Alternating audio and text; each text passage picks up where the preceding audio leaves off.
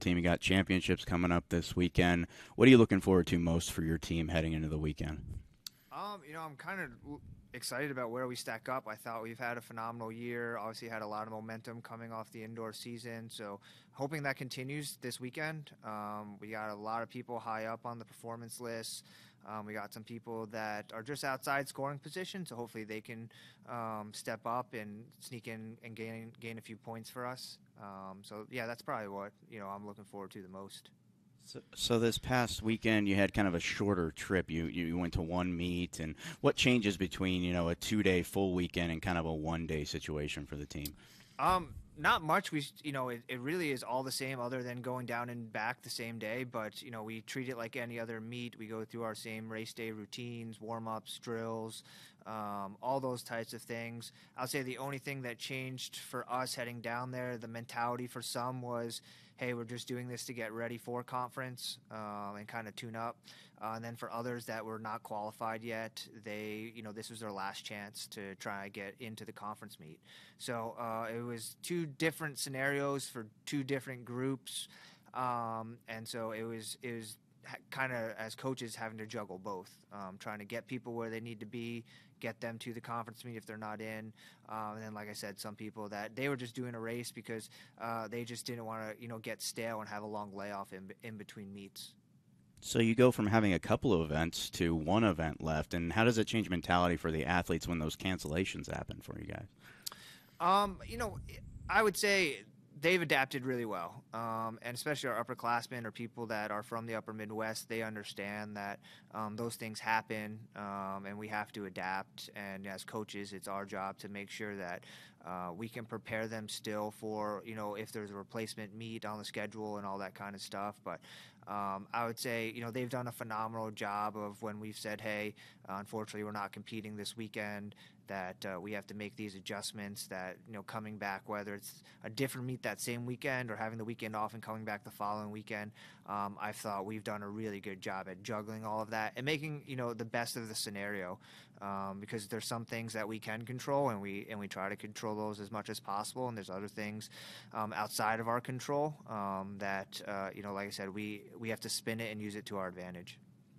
It's been a little bit of an up and down year on the women's side of the track and field, but Brianna Johns-Oster had a great performance where she finished first in her event. What went behind that success for her last week?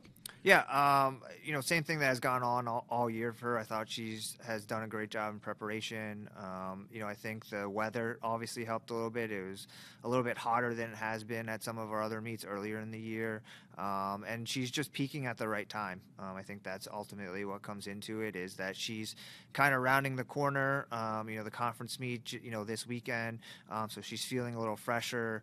The excitement, all that kind of stuff. So, she had a great day on Thursday, actually, last week. So. And Amber Stavon continues to rise the bar figuratively and literally for her in her event, beating her own record to set another D2 program record. Talk about her athleticism and what's led to the success in this event. Yeah, she's done a phenomenal job adapting, coming right over from basketball season. Every week she's making a few tweaks here and there, working with Coach Adams, and he's done a phenomenal job in bringing her along in the high jump. So all credit to those two. And I think a lot of it is her, her adapting to coming straight off of basketball, maybe not having many opportunities as much some of our other guys and gals who are just straight track and field athletes. And getting to the conference meet, she jumped way up high on the list. I think she's somewhere around 14th, 15th now. And she made the most of her opportunities. That's all we can ask of her. Talk about some other athletes that you expect big things of heading into the championship weekend. Yeah, on the men's side, Leif Nelson is ranked first in the men's javelin. And Ben Austin is ranked fourth, so that's an event that we feel like we can score a lot of points on the men's side.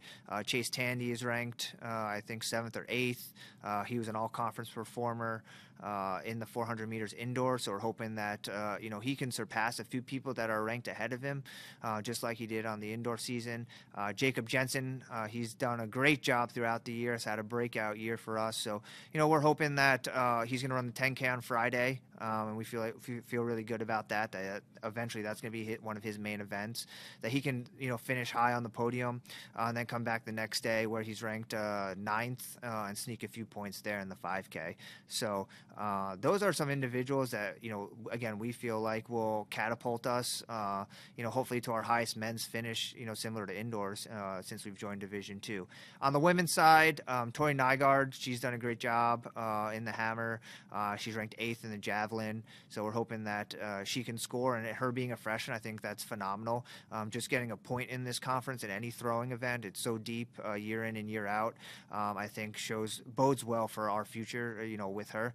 Brianna Johns-Oster, we're hoping that she can make finals, and then once she's in the final flight, that anything can happen there. On the track side of things, Caitlin Cornell, she's going to run the 10,000 meters on Friday, and she's a freshman, first time running the event, but we feel pretty confident that she'll be able to be in scoring position when all is said and done. And then similar to Jacob, she'll come back the next day and run the 5K. And then Abby McGee and Alicia Morello, they'll run the 1,500 meters.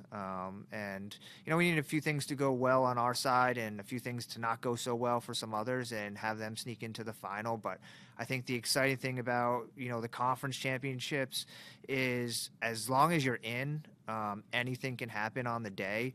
You just got to get in. That's the hardest part. And there's some events this year across the board in this conference that times are just so fast or marks are just so far that it's nothing like I've ever seen in my 3 years here. 2 years ago when we were in Duluth, Caitlin Cornell probably would have been in the top 10, top 15, and she barely snuck in the 5K. So it just goes to show the depth and how competitive this conference is. But you just got to get in. So, I think, once our student athletes are on the track or in the field or, on the runway or anything like that, we feel confident that they can mix it up. And, like I said, we need a few things to fall our way and a few things to not go so well for others. Obviously, I hope those student athletes from other schools have their best day and we're getting the best effort out of them. But, we're hoping the chips fall to our side come Friday and Saturday. And what kind of mentality will it take for these athletes to have success this weekend? I think it's going to be preparation, excitement, dealing with the nerves. We're a very young team, so we have a lot of first-timers going to the conference championships. So dealing with that nervousness and being able to step up in big moments, I think that's what the conference championships are all about. Because like I said, it doesn't matter what you go in ranked, but if you can step up in a big moment, you can come away with some pretty fantastic results. And so some athletes that are going into their second championship this year, they're going into an outdoor after an indoor performance. What do you tell them after having one of the most successful indoor performances to carry that over to an outdoor? Well, one, hopefully they have the confidence to continue to perform at the NSIC championships. For us, it's all about execution, believing in them, making sure that, we've prepared them as best we can, and motivating them to say, hey, like, you are more than capable of this, and maybe reminding them of the success that we experience indoors, that it can be done, that there are some really good teams here, some really good athletes across the board, that we're just as good as them. That we can stick our noses in races and come away with points and medals and all those types of things. So I think that's the biggest thing, that we can remind them that it's been done before, it's been done with this group, and, come Friday and Saturday, it can be done again. How proud of you of the work ethic of your team this year, going through everything that they've gone through to build to this? Yeah, I couldn't be more proud of our student athletes, of our coaching staff. It's been a challenging year, ups and downs with COVID, dealing with that stress, all that kind of stuff. So I'm really proud of all our guys and gals, how they've adapted and had to deal with everything. Sometimes it was unknowing, like, if like I said, whether it was cancellation of meets or just not being able to go all together, what meets we were going to were sometimes out of our control as well, because Division I, Division II kind of separated the indoor season. So I'm really proud of them. I think it only bodes well for the future of this program. We're young, we've relied on a ton of freshmen and sophomores, and this conference is heavy, senior laden. So I feel like, come 2-3 years from now, when these kids, have been consistent, have already experienced success on the conference level, it's going to be exciting. It's going to be exciting for this group to, hopefully do better than we even have done this year. Thanks, Coach. Okay, cool. Thank you.